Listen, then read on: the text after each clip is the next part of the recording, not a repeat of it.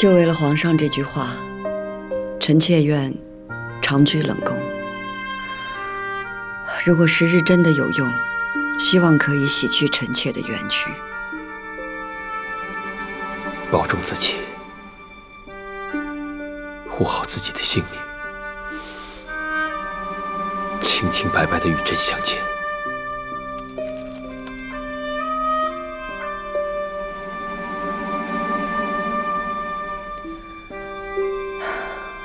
臣妾此去，只求皇上福髓安康，岁岁长乐。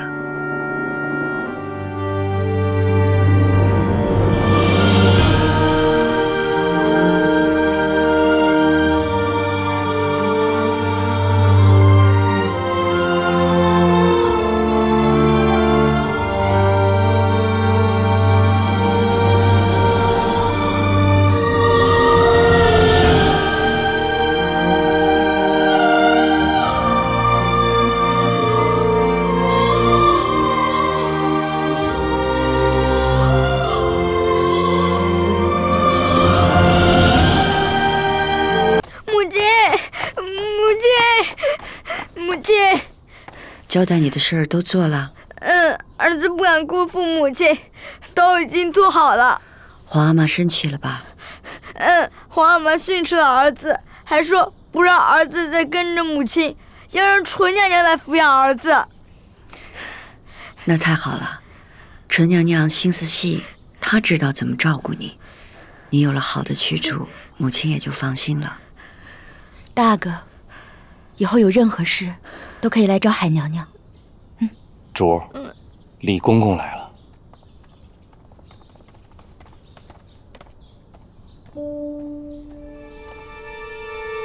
皇上口谕。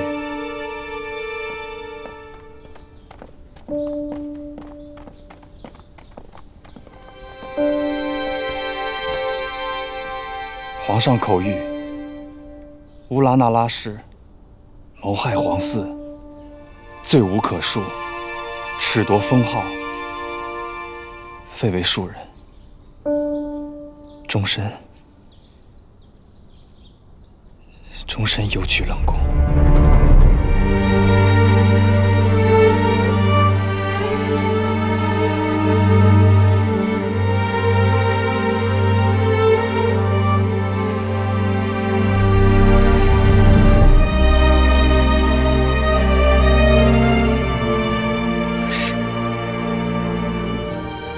庶人乌拉那拉氏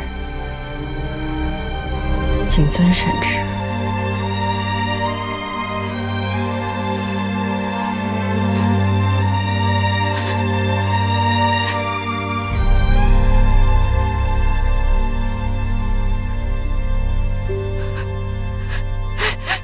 姐姐，珠，姐姐。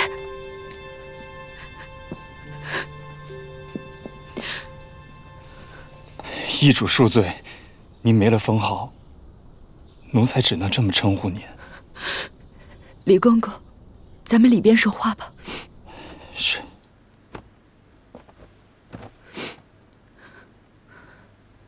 李公公，这件事情还有转圜吗？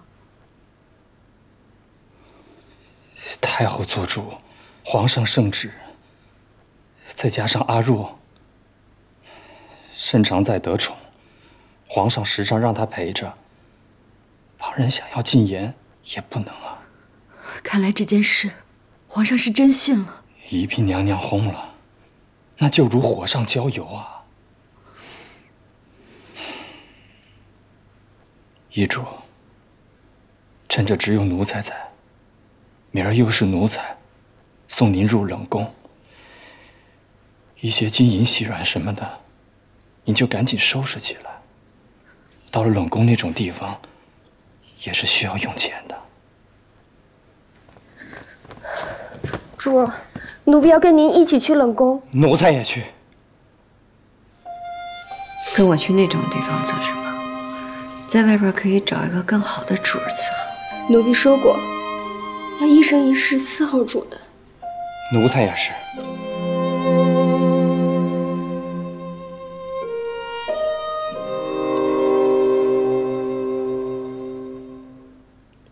易主，虽然您被褫夺了封号，废为庶人，但也不能没人照顾。带一个进去也成。别的不说了，以前阿若总是为难所心，这要把他留在外头，恐怕更吃亏。好，冷宫虽然清苦，索性跟我进去也是好的。三宝，你就留在海贵人旁边。姐姐，我知道你会拒绝我，可是你身边只有叶心和泽之，三宝留下来也好多个照应。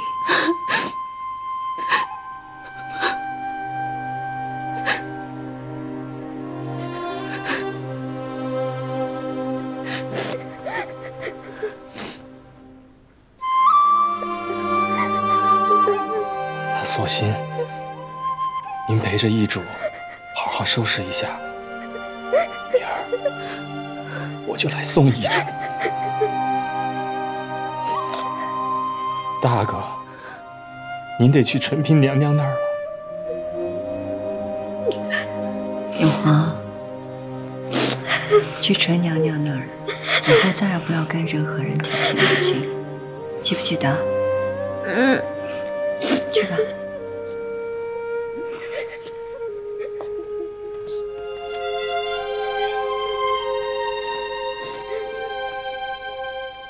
易主连大哥都这么疼爱，奴才实在不相信您会去害别人的孩子。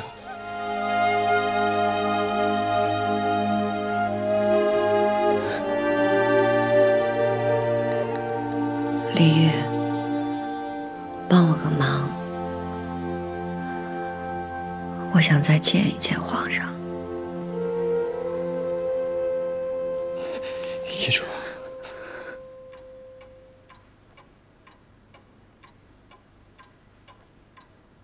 圣旨已下，事情已经定了，还来见朕做什么？臣妾心有不甘，想问皇上一个问题：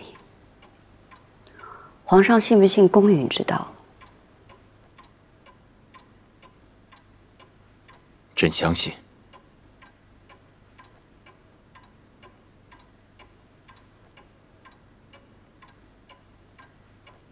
你这么瞧着朕做什么？臣妾想看清楚皇上，可是怎么也看不清楚。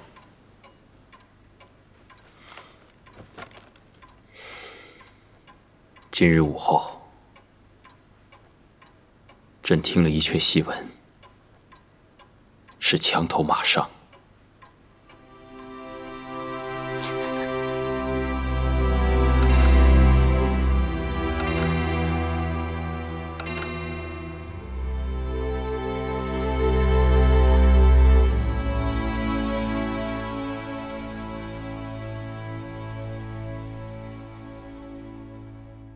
墙头马上遥相顾，一见知君即断肠。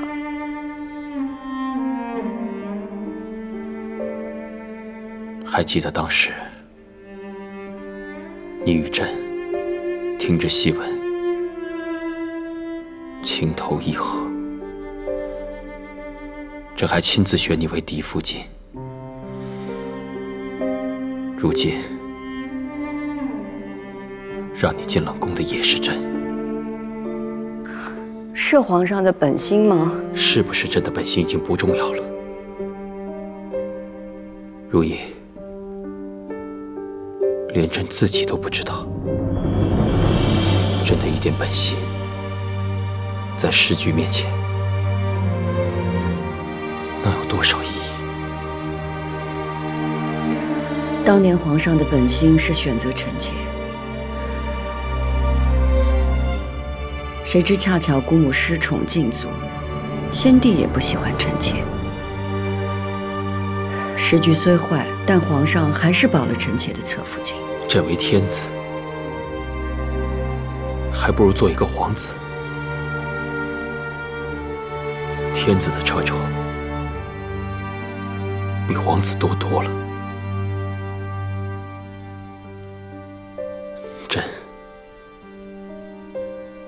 真的很难。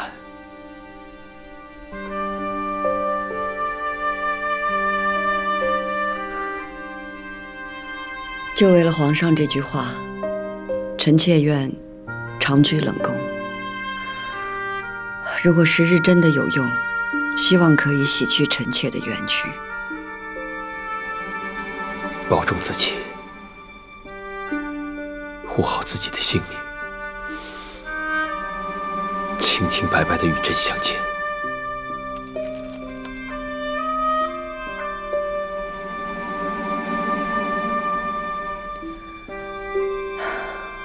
臣妾此去，只求皇上福岁安康，岁岁长乐。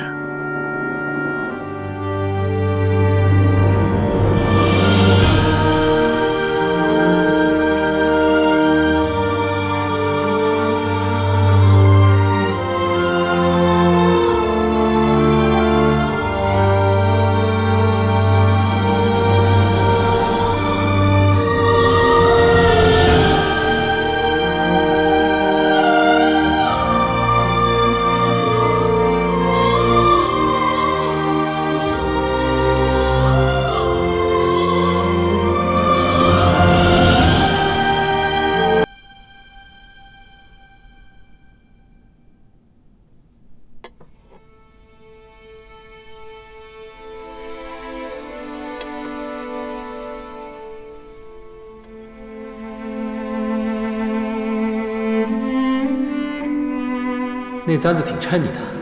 这定是皇上的新花样。素来花开并蒂，多是莲花，偏皇上选玫瑰。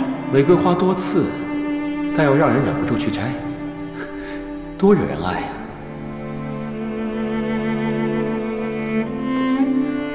楚儿，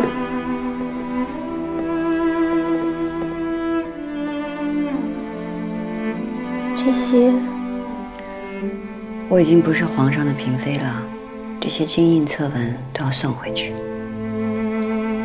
是。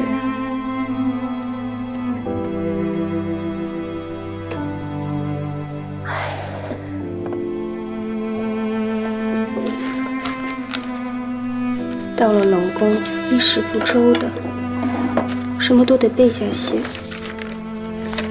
你都已经包了这么多包点心了，有了今天、明天的，后天不一样要挨饿。多带些衣裳吧。是。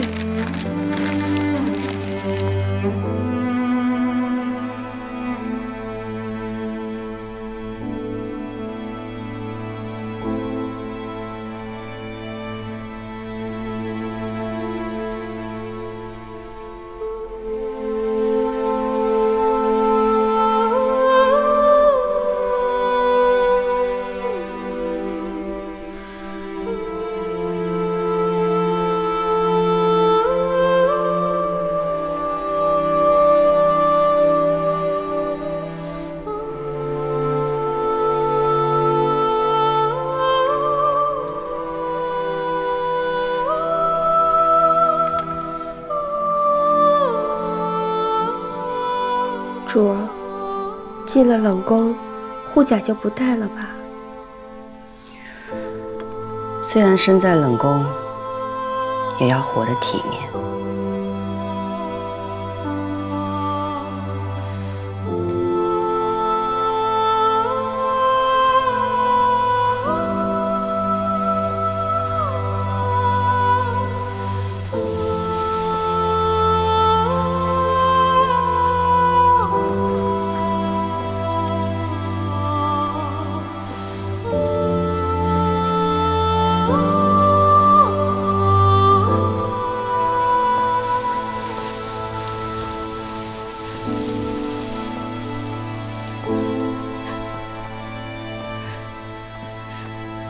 姐姐，我不想让你走。海贵人，您就别为难奴才了。姐姐，大哥在我那儿很好，姐姐请放心，我也会看顾海贵人的。你们俩要保重。奴才送易主。姐姐保重。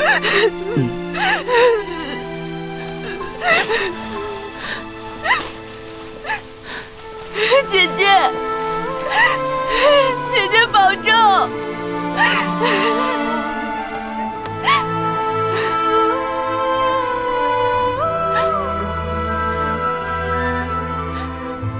如懿姐姐，千万保重啊！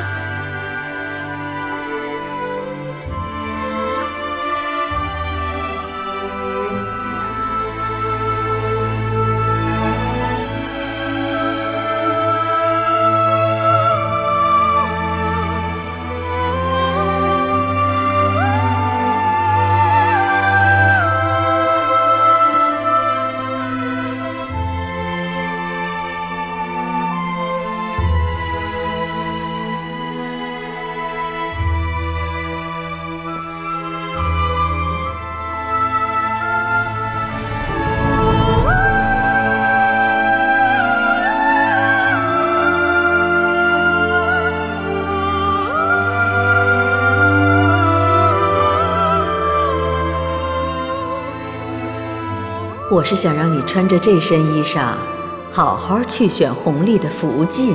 乌拉那拉氏已经有一个继父了，不能再有第二个继父了。